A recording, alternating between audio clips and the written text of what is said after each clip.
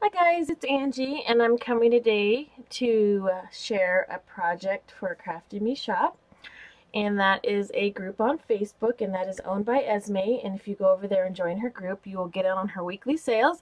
She usually has a sale once a week, and it's first come first serve, and she sells bling, appliques, trinkets, sari ribbon, oh my goodness, you name it, that lady has it, and she has the most amazing things, and I am so honored that I get to be part of her design team. So thank you so much, Esme, for allowing me to create with your wonderful things. Okay, so today, oh, here's your information really quick. Okay, so today, let's see, this is going to be a altar jar, and thank you, Amy. If you don't follow AmyLove, please go follow her. Her links are below.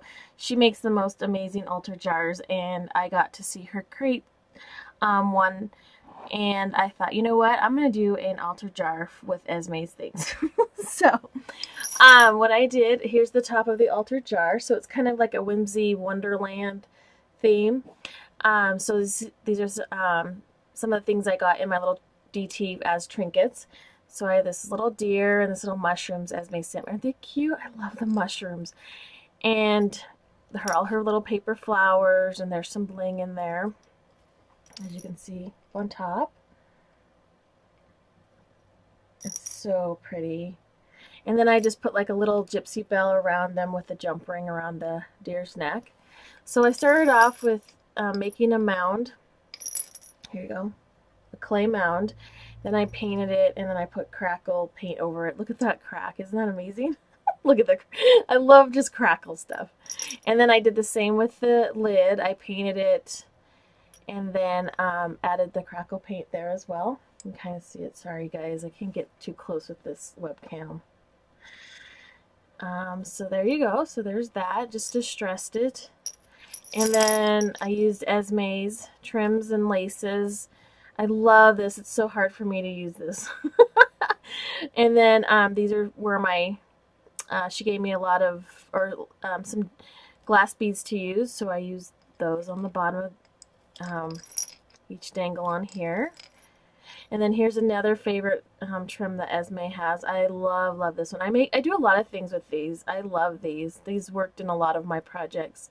And then use some flat back pearls on the top there.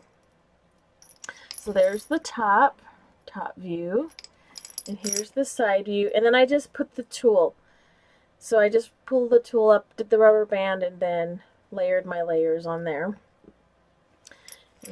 And then, like I said, Esme's paper flowers, and then this is like a spacer. I thought it looked cool just turning it sideways and putting it in there just to add some sparkle.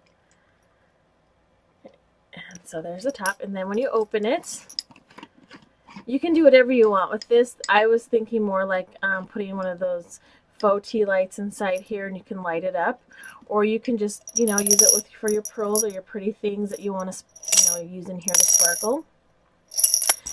And then I don't know, I love making dangles and charms, so I added a little dangle and charm underneath from my DT box. So there you go. You can kind of see it right here. Let me pull it out here. This is a really pretty heart that I got in the DT, and all these little pretty things to use. So I just made it like a little dangle heart. So when you put it in there and you have the tea light, you can see a little heart dangling in there with the sparkles. And you could even leave the pearls. My idea was putting the faux tea light in there and having the pearls around it and all the sparkles inside. So yeah, so this is just like a really whimsy altar jar. I thought it would be a fun summer project. Really pretty in your craft room. It's all sparkly. So yeah, so I hope you like this project. If you have any questions, just leave me a comment below. Like I said, if you don't follow Esme, please do. Her links will be below as well, so you'll be able to find her there. I hope everybody's having a wonderful summer, and we'll talk to you again soon. Bye-bye.